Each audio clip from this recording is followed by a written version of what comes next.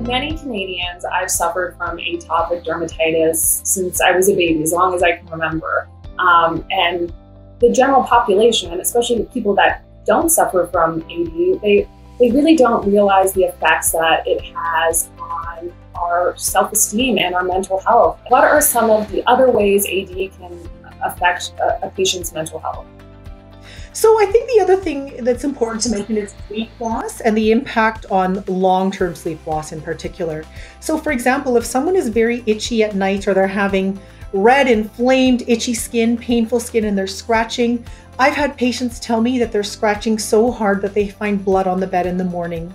And that, that can impact people the next day, whether they're at school or they're at work. Can lead to tiredness, difficulty focusing.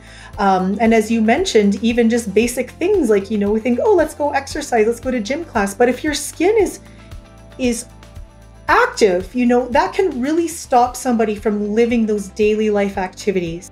Rachel, that's such a good point about sleep and the connection to mental health.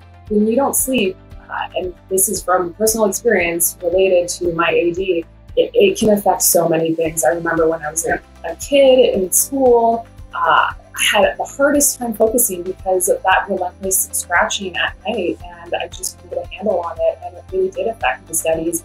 And even as an adult now, if I don't have a good night's sleep because of scratching, it affects everything in my entire day. So I still think there's this huge disconnect, and there's a stigma to understand just how much atopic dermatitis can affect the patient's condition. And it's not just physical, it's so much more. Thank you again, Julia, for sharing your personal experience. This is something I experience on a daily basis, and I'm so happy that we're able to start this conversation and go beyond the skin, I guess, in that sense. So thank you for having me.